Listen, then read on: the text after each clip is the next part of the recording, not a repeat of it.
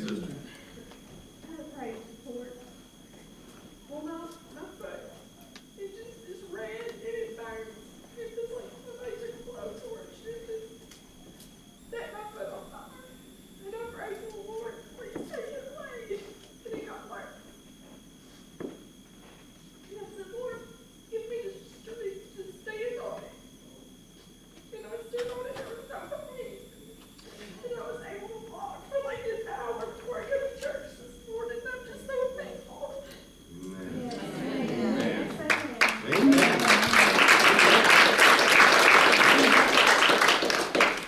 So, being thankful to God, and the thing about the Lord is that He hasn't stopped doing everything that He did when He walked this earth. His presence has not been taken away from us. I mean, He still is ministering. I mean, He still is doing things. And that's why when we talk about Christ and we talk about the church, the greatest deception of the devil is to say that we've got some kind of religion. The kind of religion the Bible talks about isn't about doctrines of men. It's about a personal relationship with Jesus Christ. It's about faith in somebody who is God. Not a God who is a fairy tale, but He is somebody. He exists. He is able to be touched with the things that touch our hearts. He's able to comfort us in times when we need comfort. He's able to perform miracles. He's able to change our lives. He's able to make sense out of things that are senseless in this world. That's because He's real. He is somebody. Amen. And so when we gather in His house, we're not gathering in here for some kind of a social arrangement. We're gathering in here because of the things that He has done, and we know that He's going to do more. And we just want to praise Him. We want to continue to love Him. We want to know Him more. And that's the beauty, and that's the miracle of the church that Christ has founded. And that is that it brings reflections of Himself into this world. Because He's real. Somebody who wants to reflect a religion, you can tell it right off. How many cults are there in this world? And we see the destruction that many of them have done. And so you can have the reflection of a religion. Reflections of religion are the things that destroy, that kill people, blow up buildings and all this. Those are reflections of a religion.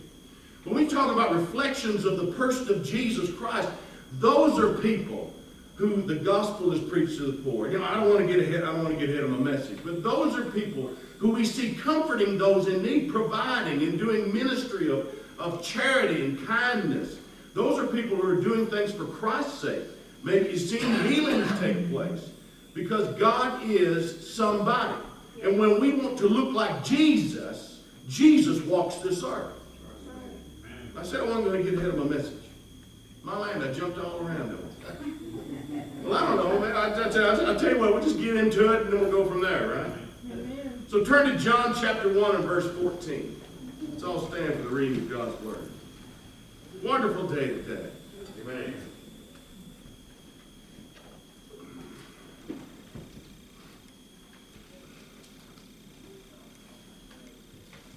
Thank you, Lord. And the word of the Lord says, "And the Word became flesh and dwelt among us, and we beheld His glory. The glory is of the only begotten of the Father, full of grace and truth." Amen. Praise God for the reading of His Word. Amen. Amen. We beheld His glory. Yes, amen. The Word became flesh and dwelt among us. Yes. That's the thing that separates Christianity from any other religion, is that we don't have good ideas. We have a living Lord. And, you've heard this said in many different cases from many different preachers. They'll talk about Buddha. You can go to where Buddha's buried, and this kind of Muhammad, you can go where he's buried. But the tomb in Jerusalem where they put Christ in, it was occupied for 3 days, but it's empty now. Amen. Because on that third day, He rose again. Yes, amen. And so we serve a living Lord. And the Word was made flesh. And the thing about Jesus is that history pivoted on Him. In this day and age, they try to lamely take away from the acknowledgement of Christ when, you say BC and AD, Anno Domini, and then before Christ, I believe, is BC is before Christ. And then AD, Anno Domini. And now they say BCE, before the common era, or something AD, I forget what they say, but the world tries to take away from the knowledge that Jesus is alive. And Jesus not only is alive, but he walked this earth and changed the futures and the natures of mankind. Yes, amen. You know, our nature was changed when Jesus walked this earth because we were not able to follow the first and greatest commandment before Christ. Although we were commanded to do it, to love the Lord our God with all of our heart, soul, and strength, we couldn't do it. We couldn't do it because the flesh would get in the way. We were not righteous before God. Our sins were covered in blood of animal sacrifices, but they weren't cleansed from us. Though through God's grace, he made a way. You know, there's just as much grace in the Old Testament as there is in the New. We've always been in an age of grace, per se, like that. But the covenant and the payment was paid for. We were purchased with his blood on Calvary. And on that third day, he resurrected. Now, this isn't an Easter sermon. That's about another month away we're talking about. But because of the blood of Jesus Christ that cleanses us from all sin, that we're now able to be inhabited by the Spirit of God, be temples of the Holy Ghost, that means that we now are capable of loving him with all of our heart, all of our soul, all of our strength. And if that's the case, we've got to understand that God doesn't do anything just to do things. He has a purpose in all of it. Even there might be small things that God's done in your life that might not be tremendous in somebody else's life, but they mean a lot to you. And why did he do it? Well, he loves you. And he wanted to encourage you in that. He wanted to show you that. He wanted to make a mark in your life, to testify of it. He wanted to bring you closer to him. There's a lot of reasons why God did it, but he did it for a reason. He just does not throw things out there and see where they fall. That's not who he is. He's not the author of confusion. So if we received all of this from God, we receive this indwelling of the Spirit of God. And I'll get to the scripture later on to give you that one. But we've received all of this, and he's done all of this for us. What's the point? What's the purpose? Now, this is where the crossroads is for a Christian. Now, people who aren't saved, this is a different story. Because they need to come to the knowledge, they need to come to the blood of Jesus Christ, they need to come to Calvary. They need to be saved. They need to be saved from hell, eternal damnation. But we who know him, we who have accepted him, we who serve him, we who have the indwelling of the Holy Spirit inside of us, we are at a crossroads decision. That crossroads decision is deciding how we are going to serve him in this life and what is our purpose in his eyes in the living that we do. See, God has a purpose for all of us. Yeah, that's right. He just he didn't create us and just throw us out there. He has a purpose for each one of us. And what God does is he reveals that to us when we're ready, one step at a time. Right. But we're talking about God living inside of us and Jesus coming so many years ago. Coming to the earth so many years ago. And how did he come to the earth? And why did he come to the earth? Well, men wouldn't say that it was the best time, but for God it was the perfect time. It was the perfect time for him to come when he did. And it was in the most trouble. They had a lot of trouble going on in the world at that time. Turmoil, bondages, things happening. And the Roman government was an iron boot on the neck of the Jews. It was an iron boot on the neck of everybody in the world. There was a lot of trouble, a lot of bondages, a lot of things happening going on. Paganism rampant. And yet, this is the world that Jesus came into. And, his own didn't receive him. But yet, when he came there, the world changed. So why did he come when he did?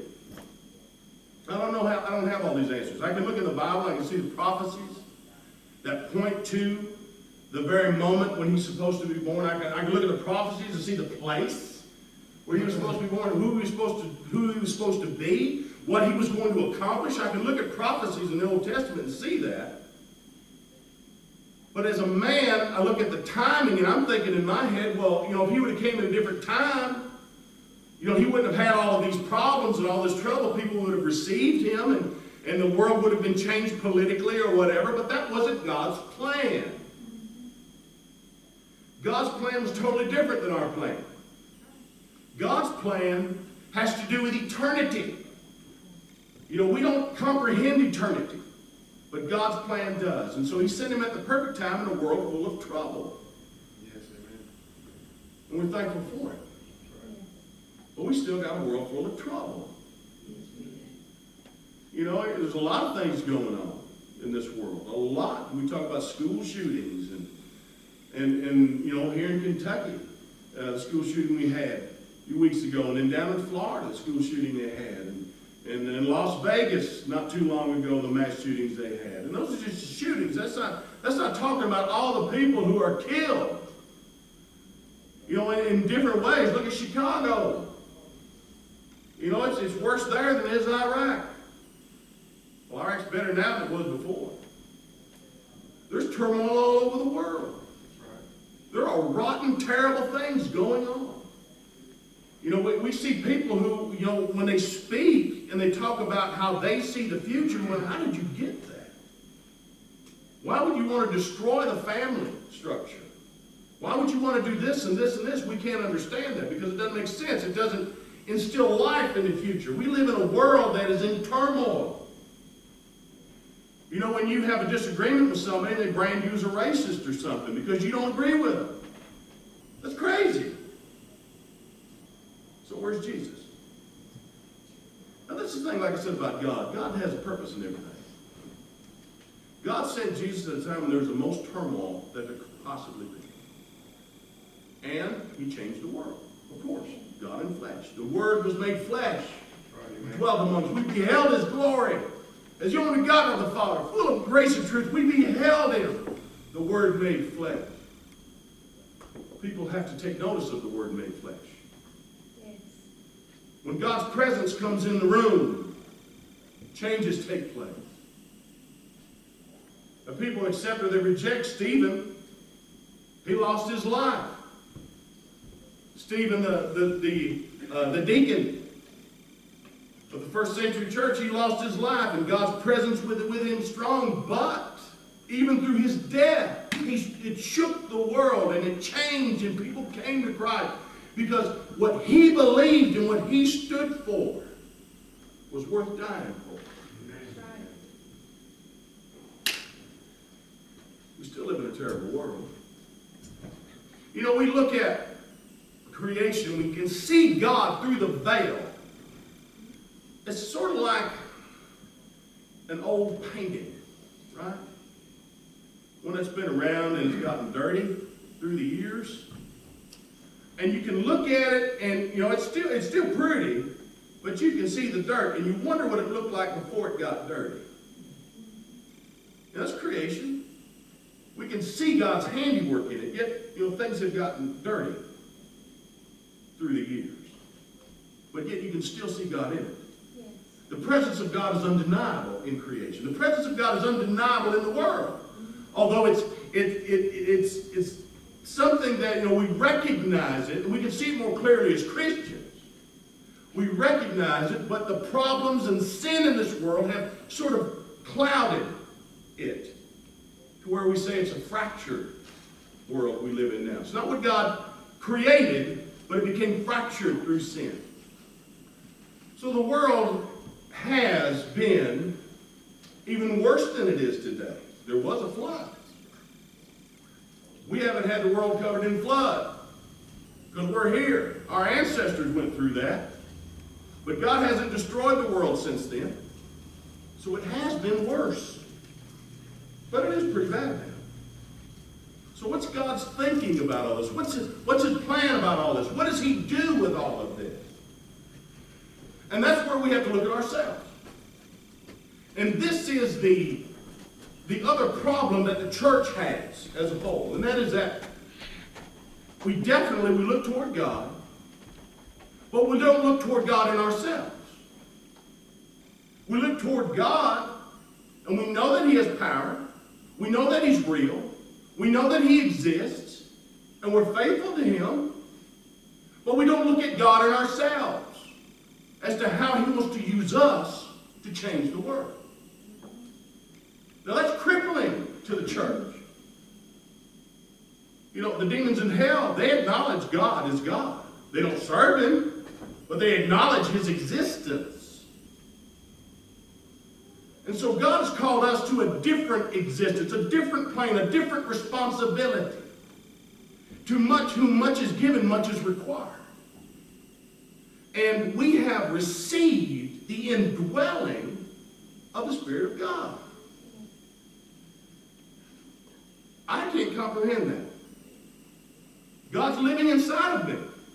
He's living inside of you. Literally.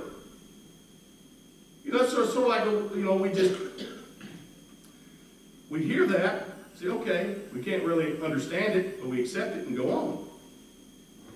And then once in a while we stop and we think, how big that is. So we acknowledge God's existence. Serving, you know, maybe being faithful in church, prayers, these kinds of things, whatever it happens to be, talk to him in person. Well, what about God in us? What about God changing the world? Because all that we've received was not intended to be set upon a shelf.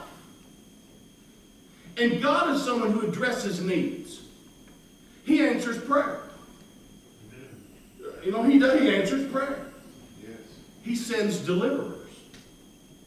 You know, the cries of the children of Israel, the Hebrews cried up to him. They sent Moses. He hears things. He works changes. But he works changes through people. Now, he has the ability to part Red Seas. But he has chosen to use people to bring differences in this world. All of us are here because of, number one, God, and number two, he used somebody. Now that somebody might have been a preacher in a pulpit, might have been a family member that witnessed to us like a buddy of mine, someone who was just impressed to put a track in a phone booth. We don't have many phone booths these days. But when we did, there was a tract in one of them that my buddy found. Got saved. God used somebody. And he hasn't changed that. He's always done that. He looks for someone. He searches for someone who's willing. You know, Mary, when Jesus came into this earth and the Word made flesh, he came through Mary. And she's a good girl. You read out, I think it's Luke the first chapter. Oh, yeah, Luke the first chapter. You read the story there in Luke the first chapter, and Luke 1:26 through 27 says, now in the 6th month, the angel Gabriel was sent by God to a city of Galilee named Nazareth to a virgin betrothed to a man whose name was Joseph of the house of David. The virgin's name was Mary. And when we read that story, you know, we read it on Christmas. We read it not too long ago here in the church, and I love that, the way that the nativity is played out in the Gospel of Luke. But Mary just wasn't pulled off of the street. She wasn't just randomly picked out. She had been used by God. She was used by God because of who she was to the Lord. She found favor with him. You read that in the first chapter, and Gabriel says, you found favor with God. Her life before the Lord was able to receive what God wanted to do in this earth. She was a willing vessel, you know, and even when she knew that what God was asking her to do was going to tear up her family. Because the angel didn't appear to Joseph, didn't appear to her parents, didn't appear to the rest of her family, didn't appear to the people in town. So she's going to be this young girl who comes up pregnant, who is betrothed to another man. Anybody sees a problem with that. Now God did. And Joseph, he saw a problem with it. In fact, he was a good man. He was going to put her away. Privately. He didn't want to make a spectacle of her. And he had to have an angelic visitation also. But the thing in her was conceived of the Holy Spirit. And she was a bright girl. She was a sharp girl. You want to see how Mary conducted herself. You look in the miracle of Cana in Galilee, she was in charge of that. And Jesus basically used her to tell everybody else to gather vessels together and things. He said, you do what he says to do. She was sharp. And when she was approached by Gabriel, then that there was going to be problems. She wasn't a naive little girl. She could see things clearly. But she loved God more than her life. And so she said, behold, the handmaid of the Lord. Do what's according to your will. But do what you want to do, God. She was willing. And as a result, we're in this church. God used her. Definitely, she had a lot of suffering in her life also, especially having to see him on the cross. But the Lord took care of her and gave her to John. Told her to take her into his home. Said, she's your mother now. Took care of her. So how did Jesus come to the earth? He came to the earth through Mary. See, God chooses people. And in a world that is in such turmoil, He's not going to reach His hand down from heaven and move it like this. He's going to reach His hand down from heaven and outside of us and turn it like this. He's going to reach out of us because we possess the Spirit of God. We're living tabernacles of the Lord. We haven't been saved to be wallflowers or put on a trophy pedestal. We've been saved as working vessels. Definitely pretty. Absolutely. Absolutely. I mean, hey, if you're a Christian, you shine. One way or another. You might shine like a copper pot, or you might shine like a diamond, but you shine. Yes, amen. Because of Jesus shining through you. So where is He? He's right here. And what God has ordained the church to do is not just to be faithful. By no means. That's what the devil wants the church to do. You're no threat to the devil just by being a Christian and loving God. You're a threat to the devil when you put an action on that. Right. We're not a threat to the devil when we know our doctrine and we want to make sure our I's are dotted and our T's are crossed. We're a threat to the devil when we start telling people, you know something? Jesus can change your life.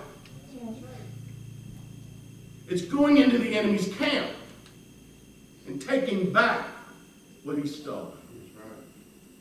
So the world's in turmoil, and what does God want to do? God wants to change it. Absolutely, that's what the Word says. He's not willing that any perish, but all come to repentance. I'm a pastor, I'm not a prophet, right? I'm somewhat familiar with prophetic scripture, somewhat familiar. We should all be somewhat familiar, but I'm not a prophetic scholar, so to speak. If I need to teach something on prophetic things, I research it. I try to get several resources and bring them together and try to see what God would have me to share. So I'm not a prophetic scholar, so to speak. But I believe that what God wants to reveal to us personally is not just the prophetic of what's going to happen. But most importantly, He wants to reveal to us that what's going to happen right now. It doesn't do the world any good if we know what the days are going to come, are going to take place. If we're not occupying until He comes. It doesn't do the world any good if we know what Revelation says down to the very brass tacks of it and can decipher every small bit of prophecy and relation and symbolism and literal things that are there. If we can break it all apart and bring in the Old Testament, it's wonderful, but what are you doing now? What have you done lately is what God speaks to us today. You might know the future, but what are you doing in the present?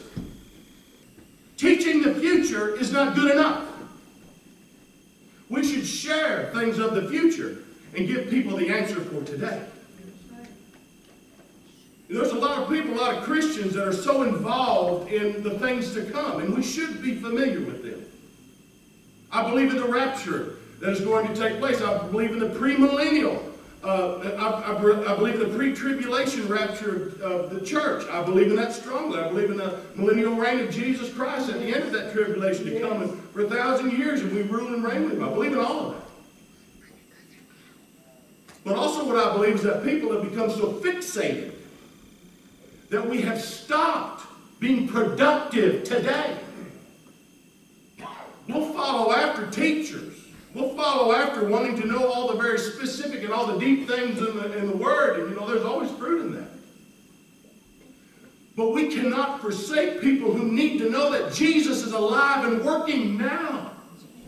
Because the world's in turmoil. We don't need to sit back as Christians and say, well, the Lord's coming anyway. We'll just let the world go to hell. Because it will. What God's calling us today as a church is to see things as He does. And how does Jesus see things? The miracles He performed, the Word tells us He had compassion on them. And I got to work at that. I have to work on my compassion. I was talking to Terry before church today. I was talking to him. It really had to do about me and my compassion. I had to just make sure that I did not forget compassion in different ways. Well, what are we doing now? Because the Word was made flesh, and it came through Mary. So if the indwelling of the Spirit of the Lord is in us, what is God going to do through us? Because apparently He's intended to do something. Now, Billy Graham has gone on to be with the Lord. I'm not saying He's going to make us Billy Graham, but that was one ministry God did through one man. It is no more important or less important than anything that we're doing. We all have come into this the same way, the same gate. We all have the same Lord. He has the same ability in each one of us. And we've all been called to different purposes in different parts of the body of Christ. What our responsibility is knowing that we are active in that part of the body that He's called us to be. But also understanding that God has called us into this world to represent Him as an ambassador. That we carry the Spirit of God with us. That's why we lay hands on the sick. We say in the name of Jesus, be healed. That's why if there are demon-possessed people, we cast them out in Jesus' name. That is why when we listen to somebody and we tell them about our testimony, we have the authority and the standing to share with them what Jesus Christ can do, because He did it here. We've been commissioned. We've been empowered. We have been indwelt with the Spirit of God. There is no demon, hell, there's no witch, there's no occult coven that can do anything to any of you. Because you're sealed by the Holy Ghost. Yes, amen. You're a child of God. You are enjoined with Him. You have power over them. That's why the Antichrist cannot be revealed until the church is gone. Because we have the power to rebuke him in Jesus' name. Yes, amen. Why have we been given all of this? Because there's souls that need to know that Jesus Christ walks this earth. That's right. And He walks it through us. Yes, amen. I can't wrap my head around that. But that's how it is. We are a church that is destined to turn the world upside down. Not just locally here in Paraffin. I believe God's going to do tremendous things. But the church in the world is appointed to turn the world upside down. Now, we can't speak for them. And we can't speak for each other. But we can speak for ourselves. That's right. That's for me and my house. We'll serve the Lord. Yes, amen. The last scripture I'm going to give you is Matthew 11, 2 through 5. So when John had heard in prison about the works of Christ, he sent two of his disciples and said to him, "Are you the coming one, or do we look for another?" And Jesus answered and said to them, "Go and tell John the things which you see and hear and see. The blind see, the lame walk, the lepers are cleansed, and the deaf hear. The dead are raised up, and the poor have the gospel preached to them."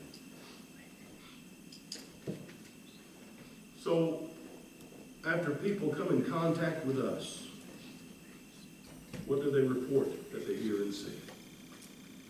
Saying, "Lord." You know, Jesus didn't do all of those things in one place.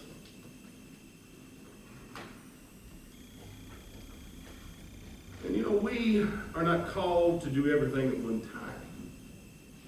What we're called to do is be available to do anything, anytime. Right. And what are people going to see and hear after they come in contact with us?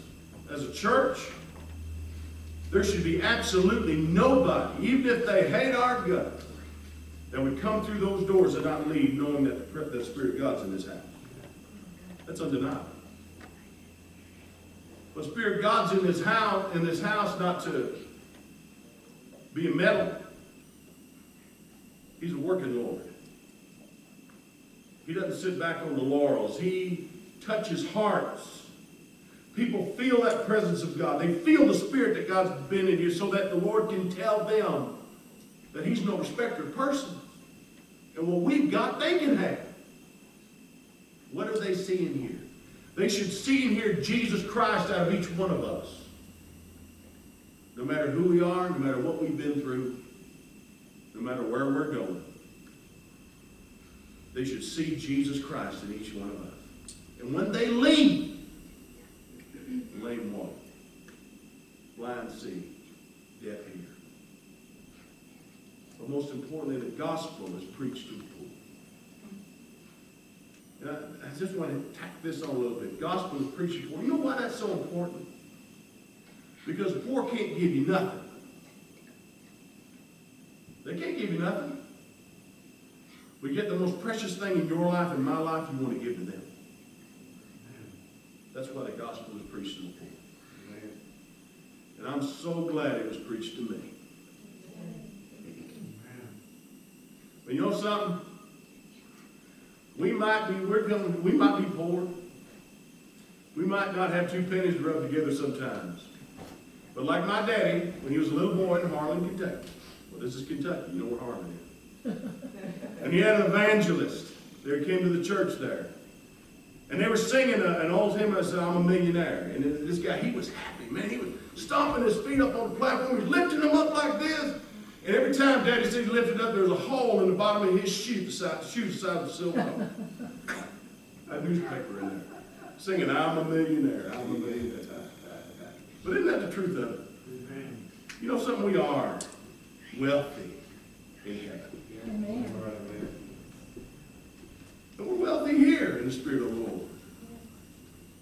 You can't buy the presence of God. You can only receive it. And we've received it, and freely we've been given, and freely we will be poured out again. Amen? Amen. Let's all stand.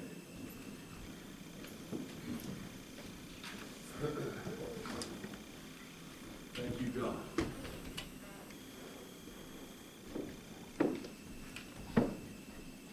I'm a millionaire. I've looked that song up. I've learned that one. You know, small things like that sort of stick in your head. Isn't that the truth of it? What God's done. God's done wonderful things here among us. He's going to continue to do greater things. But our greatest testimony is what He's doing with people that come in here. Yes. But most importantly, what He's going to do with people who live around you. And, I'm going to tell you something. I'm not going to put him on the spot or anything. Justin shared a testimony with us. And I'm going to tell you, that was because of the testimony of what God's done in your life and in your family's life. That was because of that. And that's something to be thankful to the Lord for, that He shines so brightly through your lives. And that's the thing. People know it. You can't hide it. You know, a hypocrite, eventually a hypocrite, you're going to know they're a hypocrite. No doubt about it. I mean, if somebody says that they can drive like Richard Petty, but you see them wrapped around telephone poles all the time, they're probably a hypocrite. But people know. They know the Spirit of God in you. They know it. It's great testimony. God's going to use that. He's going to use it in our church. He's going to use it in your homes, in your workplaces. And I'm encouraging you with that. Nobody can do